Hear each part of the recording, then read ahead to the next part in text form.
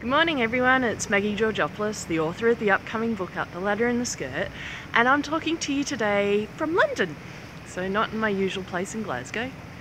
And the content prompt for today is behind the scenes. So I thought I would just, let you have a little bit of a look at what it's like for me when I'm travelling to do business. And you might have noticed I'm in the streets of London, not even in a quiet place by the guy that walked past me.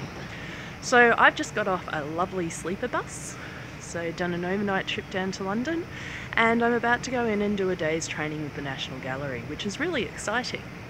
So it's not necessarily always so glamorous.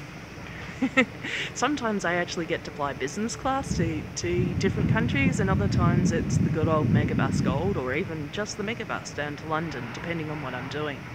And part of the reason I tend to catch the bus is because I like the fact that it comes into central London. It makes it nice and easy for me to actually walk around and do things.